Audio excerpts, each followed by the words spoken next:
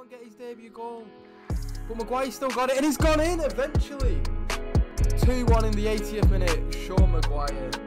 Back to Leicester. He's brought it down. Can't do much of it. Jackson is heading it on, and that's brilliant. Maguire makes it 3-2. Just like how the game's changed again. And one for Jackson with his first up to Preston. With a brilliant assist from Maguire.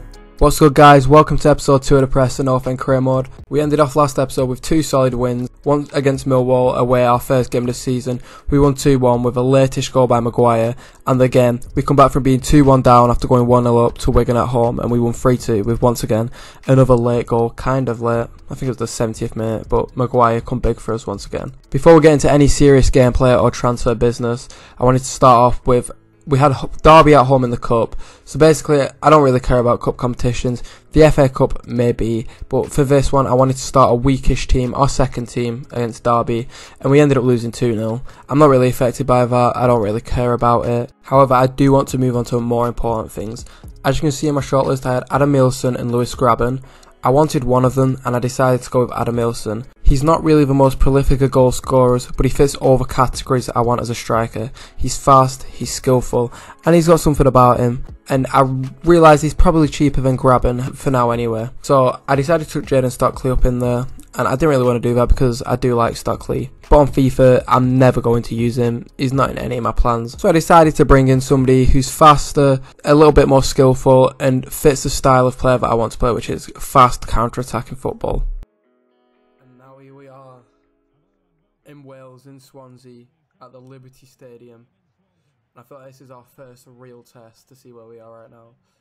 Millwall, I'd say, are a mid-table team, in this game at least anyway. Wigan, probably relegation fodder like they are in real life. It's a very good ball to Lecco. Okay, he's tried tackling him. Lecco's held it up very well. He's kept the ball here. Maguire to Alan Brown, and that is an awful shot on his left foot. I feel like it needs to be a lot better. No gaps really creating. Johnson's found his way into one here. On to Scott Sinclair against his old club, and is he going to celebrate? He is straight into the Preston faithful. And that right there is an absolutely massive goal against Swansea. Daniel Johnson has done brilliantly there. And on the left foot of Scott Sinclair, straight across the goalkeeper.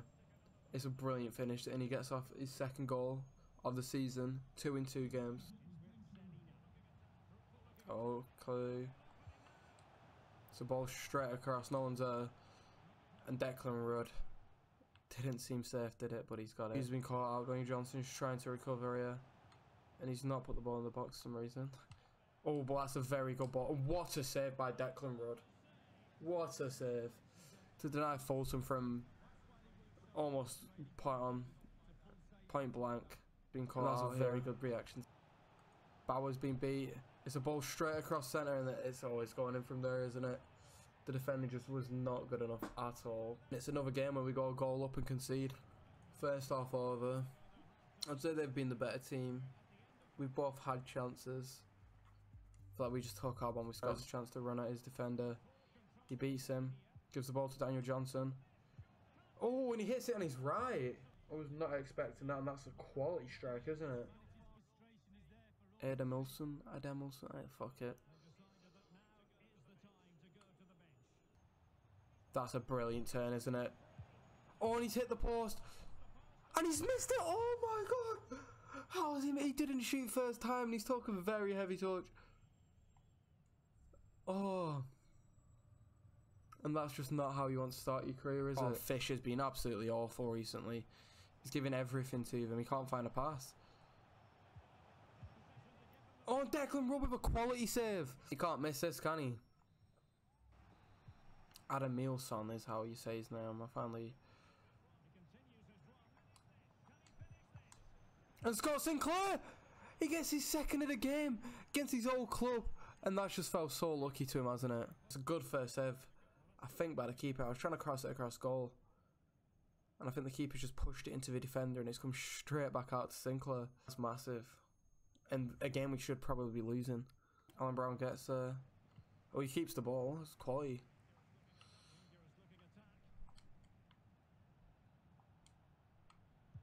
That's fucking fucking awful cross. But we don't care about that. Another 2-1 win, 3 in a row, and this was the biggest out of the 3.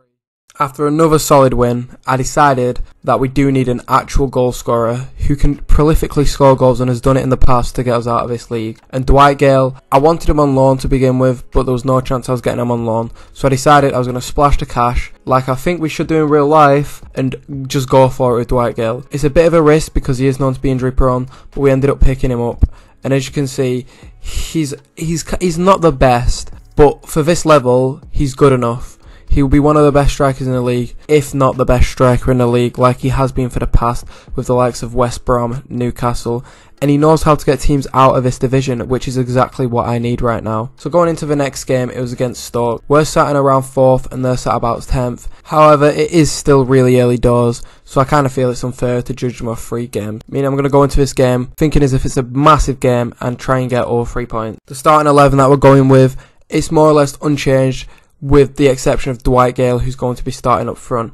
We've got Rudd in net, Hughes, Davies, Bauer, Fisher at the back, Johnson, Pearson, Brown in the middle, Sinclair on the left, Gale up top and Maguire on the right. Daniel Johnson with a nice ball into the box to Dwight Gale. He brings it over to his left, he decides to go on his right. I think he just kicks the ball into the player and he's gone down. And this isn't looking good for Dwight Gale. Darnell Fisher has the ball. He's still trying to go forward with it. However, it seems like he needs to stop and Dwight Gale cannot carry on. It seems like he's gone down holding his leg. It might have been contact with a player. Nobody knows just yet. However, the referee is waving him off and it looks like we're going to have to make a sub. I do believe Adam Ilson was brought on just after this. Fisher with a nice ball down to Maguire, who's working well with Brown. It's a lovely ball back into Maguire. He sees the run of Adam Ilson. He plays it into him and Adam Ilson with a brilliant finish. And just as Dwight Gale goes off and Adam Ilson does come on, he gets his first goal for Preston. And the goal itself was created with some wonderful play. Darnell Fisher played a ball into Maguire, who worked well with Brown. He plays a wonderful ball into Adam Ilson with an exquisite finish to put it over the goalkeeper and the defender. And that is the exact type of football that I want us to be playing. In all fairness, the game was quite boring with few opportunities. However, Stoke had one here with Kachunga. It's a good ball in. However, Darnell Fisher beats McLean to it. Not long after, there's another chance. However, it's for us. Maguire on the right. Some lovely link-up play to Johnson. Johnson to Adam Ilson. Back to Maguire. Maguire can't miss from here, surely. He tries to beat the goalkeeper at his near post and it hits the post. And for a striker in such fine form, you'd think he'd be scoring from there. Our next opportunity comes from a free kick only 21 yards away from the Stoke goal. Daniel Johnson with a shot. He tries putting it in the far right corner. However, Jack Butland is too big. Stoke have the ball in a wide area as Klukas tries to find the head of Hogan. It's punched out by Declan Rudd, only to go to Scott Sinclair, gives it to Daniel Johnson. And Joe Allen tackles Johnson with ease, passes the ball back to Ince. It's some lovely build-up play. And Ince has got all the time in the world to shoot, and he finds the back of the net with his shot. And that is one that would not go down well with Preston fans, I can tell you that. A former Blackpool man scoring at Deepdale, and it looks like he's celebrating in front of the fans. This would not go down well at all. But it was bad marking. Daniel Johnson should have cleared his lines. It's kind of fundamental stuff, and Tom Ince with a brilliant finish, to be honest. Maguire has the ball out wide again. He gives it to Adam Ilson, who goes back to Maguire, and it's some lovely build-up play by these two again. Maguire brings it onto his left, and he hits it over, and it just seems like nothing is working for the boy today. Sinclair has the ball in our own half now. He plays it to Adam Ilson, who has all the time in the world to run up Martin Zindi, who isn't the fastest as centre-back. He decides to bring it in to Alan Brown. Alan Brown hits it on his left and he falls to Maguire. Maguire scores, but it's from an offside position. And it's just been one of them days for Maguire. Nothing he's touched has seemed to work in front of the goal. Stoke have the ball in our final third. Hogan finds Ince with a wonderful pass, and Ince, Declan Rudd pulls off some heroics, and another, he makes a double save to keep the score equal for us in the last minutes. And we end with a 1-1 draw to Stoke, which isn't the worst result in the world considering Dwight Gale's injury, but we would have hoped to win this game. And now I'm going to be closing out the video. However, you can see that Dwight Gale did pick up an injury, and it's a dislocated shoulder, so he will be out for 8 weeks. It did seem like it was a leg injury, especially considering he was holding his leg, but I think we'll take that. 8 weeks is a bit of a while, but we can live with him if Adam Ilson and Sean Maguire can provide the goods up top. And I'm going to end this episode here. Please like, subscribe and comment any suggestions that you think I can do to make this series better.